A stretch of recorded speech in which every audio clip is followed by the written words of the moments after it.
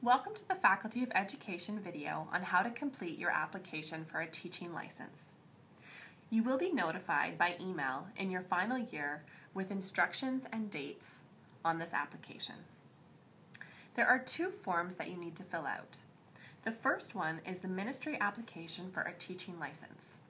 This form can be found on the Student Affairs Office website by clicking Teacher Certification and then by clicking Certification Procedures. And this will bring you to a page where it will explain everything you need to know about filling out your teacher applications. Like we mentioned before, there are two forms. The first form that you need to fill out is the ministry application for a teaching license. When you click on the link, it will bring you to electronic forms. From this page, you want to click on the PDF Ministry Application for a Teaching License form. The first part that you need to fill out is what certification you're applying for.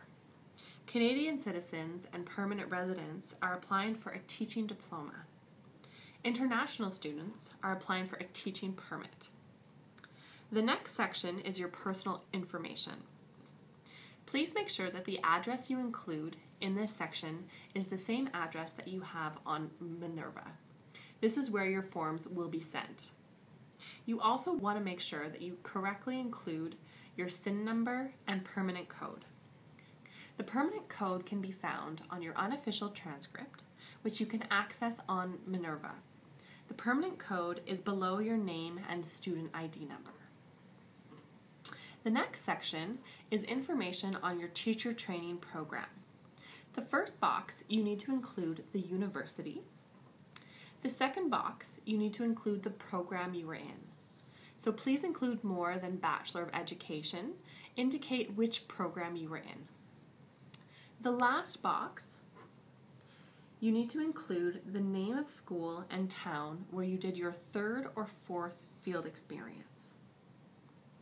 You want to make sure again to double check all the information and sign and date the form before you submit it. The second form that you need to fill out is the judicial record. This form again can be found on the Student Affairs website by clicking Teacher Certification and then by clicking Certification Procedures, which will bring you to the page with the link to the judicial record.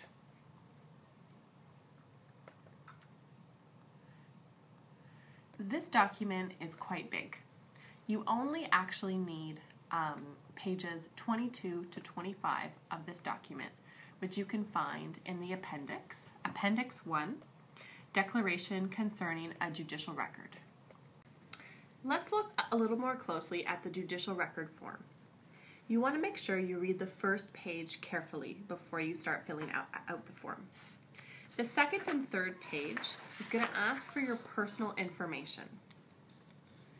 The third page is where you're going to indicate which teaching license you're applying for. It is important to tick off the first box, applying for a teaching license. You will also want to make sure that the form is signed and dated correctly. The judicial record is then placed in an envelope and sealed. The information on this form is confidential and cannot be read by anyone before submitting. The second form that you filled out before goes on top of the envelope with the judicial record, and both are submitted at the same time at the Student Affairs Office in the Faculty of Education. So make sure that you include your name and student number on the envelope. Again, the judicial record must be in a sealed envelope with the application for teaching license on top. These forms you do not want to send directly to the ministry. They should be submitted in person at the Student Affairs Office counter in the Faculty of Education. Please do not mail them to the Student Affairs Office. It is best to bring them in person. Both documents should be submitted at the same time, and it is important not to put the application for teaching license in the same envelope as the judicial record. Lastly, before you submit these documents, please make sure there are no holds on your transcript. So if you still have fees to pay, make sure you get that cleared up before you submit the documents because it may delay the processing of your license.